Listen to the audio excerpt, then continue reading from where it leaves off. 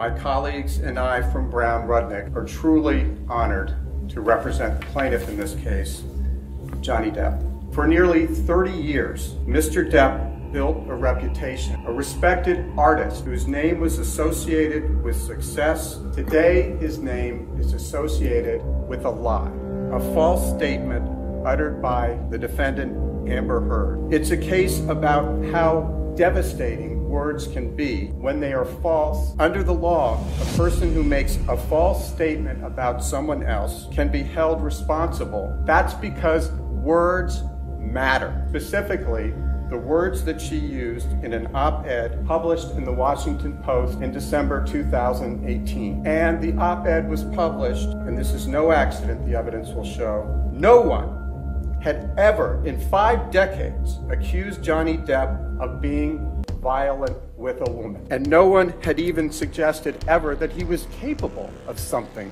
like this. By choosing to lie about her husband for her own personal benefit, Amber Heard forever changed Mr. Depp's life and reputation. The world, or at least the entertainment world, has been waiting for a long time for the trial between Amber and Johnny to come. And now that it's here, a lot of people are curious about what's going to happen next, mainly because the narrative has been leaning to one side for quite some time. But now, Depp is getting his side of the story told, and that includes him going on the witness stand himself in order to testify about what really happened in his marriage to Heard. We'll break it down for you, but before we do that, go ahead and do us a favor by leaving a like on the video, subscribing to the channel, and hitting the bell icon so you never miss an upload from us. And with that being said, let's get straight into the video. Do you want to win an iPhone 12, maybe a MacBook Pro? How about $500 cash? All you have to do is comment the secret hidden message somewhere in this video. That's it. Oh, and leave a like on this video and subscribe to the channel so we can keep affording these giveaways. Winner will be announced at the last day of each month. Thanks for watching and good luck.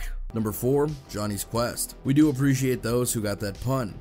At least a few of you who got it, we hope. But regardless of the joke, it was no joke that Johnny finally got to do his own bit of speaking on the record. And not surprisingly, he was quick and to the point about what he wanted there. Truth is the only thing I'm interested in. Lies will get you nowhere, but lies built upon lies built upon lies, Depp said. I'm obsessed with the truth. If you really think about it, why wouldn't he be? For years now, he's been hearing via various medias that he's a monster and a beer, and that he deserves what he's getting. But he's been adamant since the start that he's been innocent, even when the world turned against him for the most part. Under questioning from his own lawyer, Depp denied that he'd ever been violent with Heard or with any other woman, something that many, including his former partners, friends, and more have said.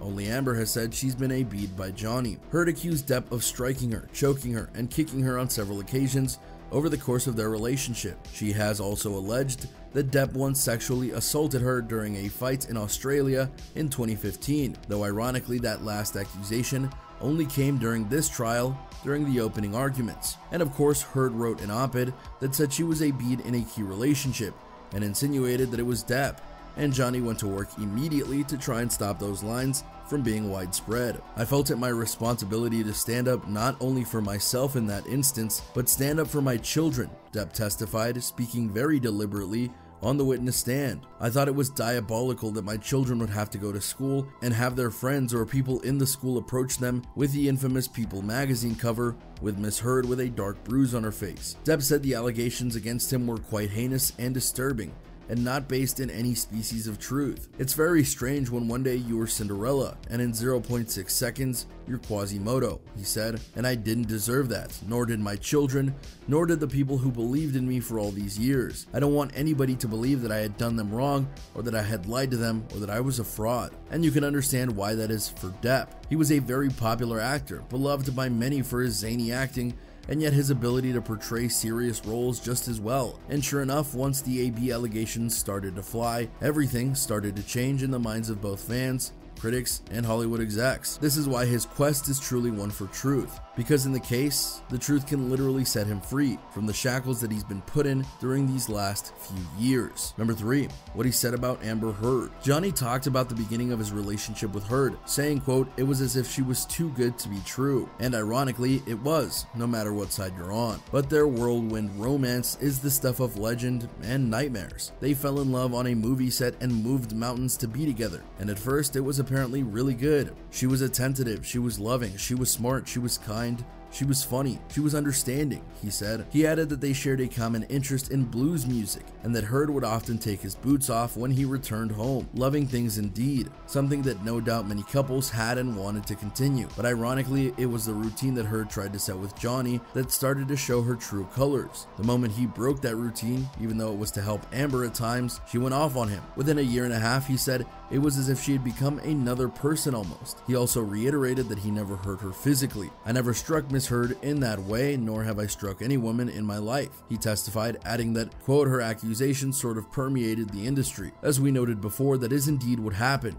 He gave up prominent roles because of her words. But despite that, he's endured and tried to keep going. And it was in his testimony that he revealed the biggest reason why he would never physically AB a woman, because he was the victim of physical AB himself, and it was by the hands of his own mother. Number 2, childhood trauma. The actor said his late mother, Betty Sue Palmer, was violent and cruel to him when growing up, to the point where he, quote, tried to stay out of the line of fire where she was concerned, something that no child or teen should have to deal with, and yet he did. The verbal AB, the psychological AB, was almost worse than the beatings. The beatings were just physical pain. The physical pain you learn to deal with. You learn to accept it. You learn to deal with it, said Depp. Some of the violence Palmer inflicted, Depp alleged, included throwing an ashtray, a high-heeled shoe, or a telephone. He said she would hit her children in their heads and had the ability to be as cruel as anyone can be. Again, something no child should have to deal with. And if you're wondering where was Depp's father in all of this, he answered that too. Depp recounted that his father, John Depp Sr., is a very kind, quiet, and shy man,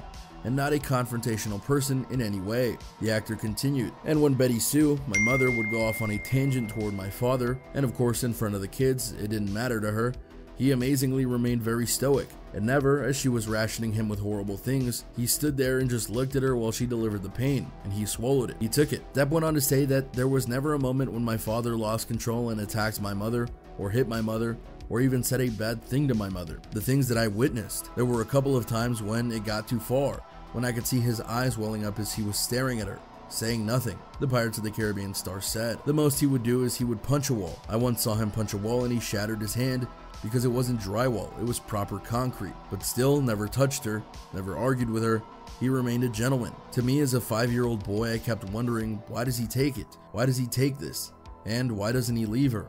But he didn't, Depp added. He was able to maintain his calm and his composure. He was able to maintain his relationship with his children. He's a good man. Number 1, understanding. When it comes to cases of AB, the big things that people need to have context for is the positions of both people, because the AB'd is usually so traumatized that they don't want to talk about it until they can't take it no more. And typically the AB'er is someone who's broken mentally and feels it's their right to do what they do, even though that's emphatically wrong. With this case, all we've heard is Amber's words about what happened, and many took that at face value. But now, through both Johnny's words and the testimony of others, we're seeing that this narrative was wrong. Johnny had every reason and motive not to harm Amber, but Amber had multiple reasons to do AB tactics to Johnny, and many have noted it, including Depp himself. So while Johnny's testimony is not over yet, it is already painting a picture of what he went through and how things aren't always what they appear just because one person pointed a finger. And there you have it, everyone, a look at the latest on Johnny's testimony and what might come next. Did his words move you in regards to his own trauma and what he went through? What else do you think he's going to reveal before his time on the stand is done? How will Amber Heard try and counter what he said? Let us know what you think in the comments down below. Be sure to subscribe, and we'll see you next time on the channel.